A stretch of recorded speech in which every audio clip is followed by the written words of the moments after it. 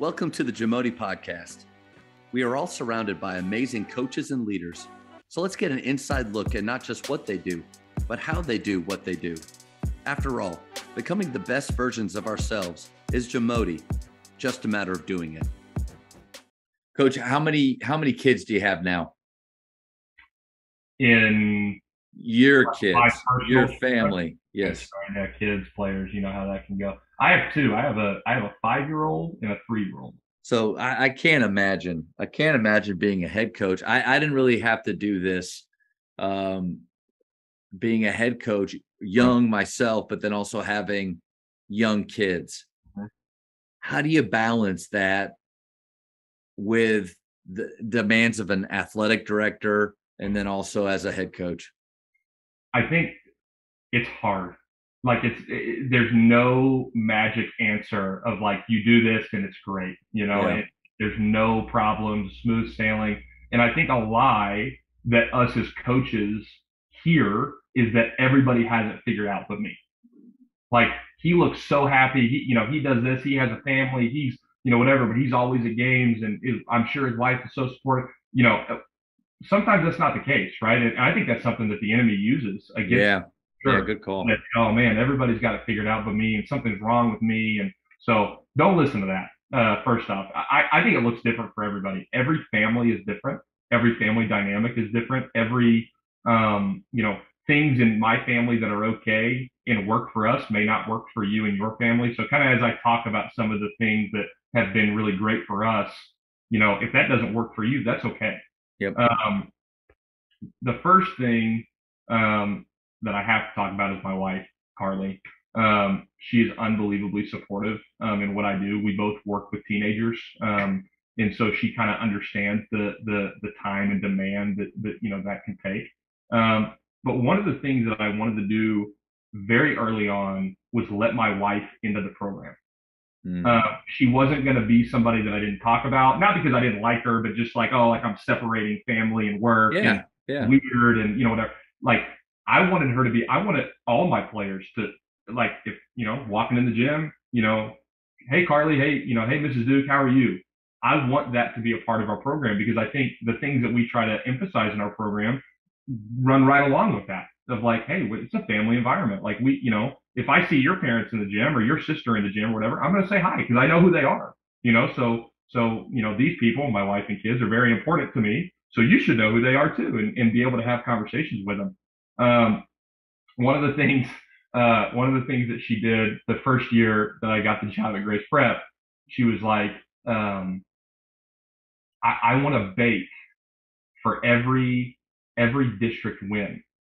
And I was like, okay, that's awesome. I like to eat sweets too. It was great, And as the wins racked up, she was like, okay, maybe I'll go to once a week, like maybe, but our players would be like, what is she cookies? What is she making? And then it went to, okay, well, she loves to see a dunk. Who doesn't love to see a dunk in a game? It's great, right? Okay, well, the first person to dunk gets to choose what I make. Oh man. Cookies or whatever. And that relationship right there was really cool because my players would then like see her in the stands and be like, what are you making for us? What do you make? After the game, and you Yeah. just relationship, and that's a part of letting her into the program. Um, and I feel like for her, when she knows my players, she can put faces to names.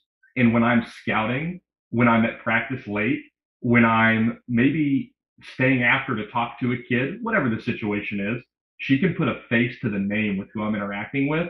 And then it doesn't go from he's choosing the program over me or he's choosing, it's like, man, he could really be blessing that kid. And I'm sure I spend too much time, we all do. We spend too much time at the gym.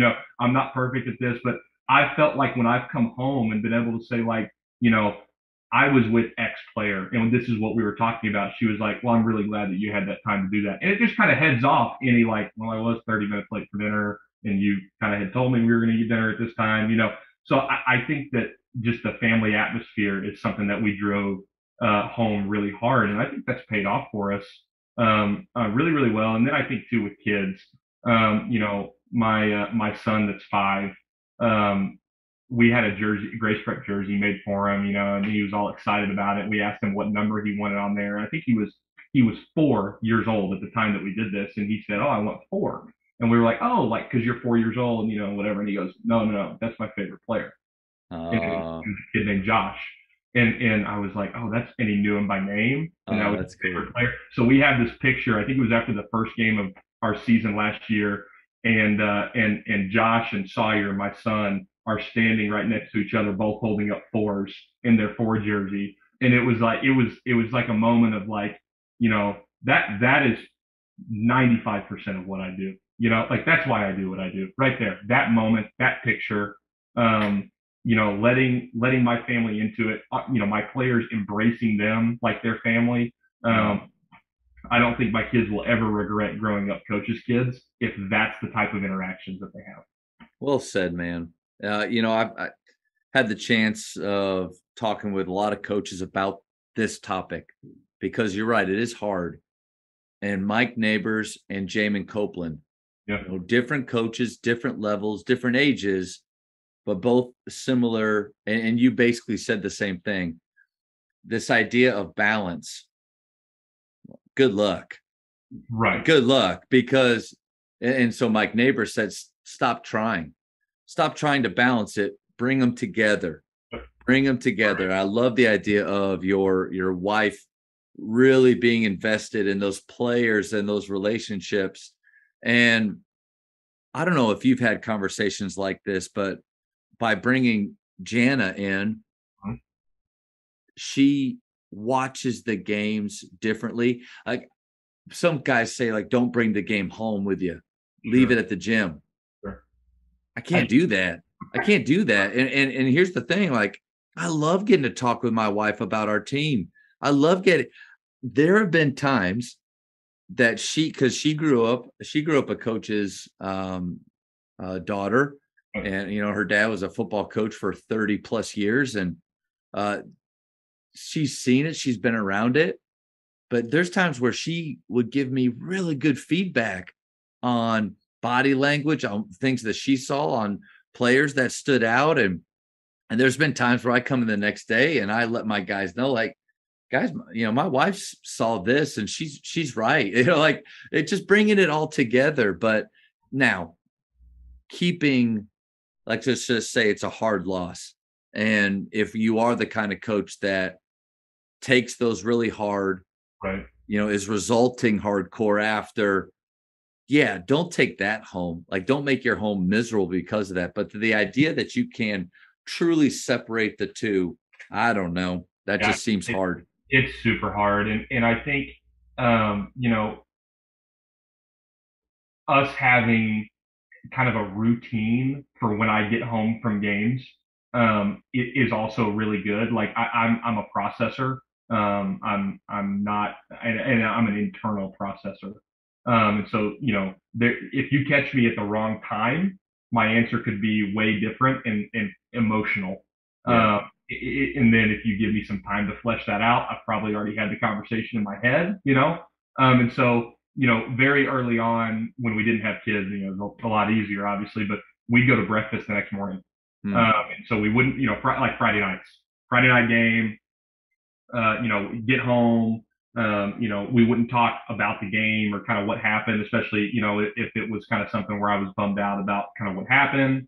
We'd kind of have some space, but the next morning we'd go to breakfast and we'd be able to talk. And so I think it's finding rhythms like that just enable you to be the best spouse and the best person in general is probably good. And then I think the other thing that is crucial for us is my wife knows that basketball season is busy and tough and it's demanding. Like those are things that will never change. It doesn't matter if we're good, if we're not good. I mean, it's busy and it's demanding, and she gives me so much grace with that of how I handle it. But then on the other end, prioritizing off nights, Yeah.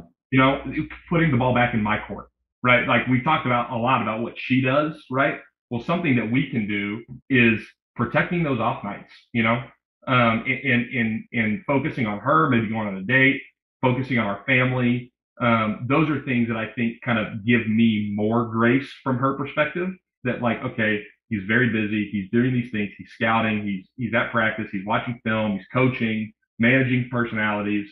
But then on that one chance that he did have to give our family some time, he did do that. Yeah. I think that kind of is an action step for us as coaches. And I feel like halfway through the year, I get kindly reminded of that every year. You're right. Well, It's my fault, you know? On that, to that point, one of the things that thankfully my wife's only had to say it a few times over the last 10 years, especially, is I feel like I'm second right now.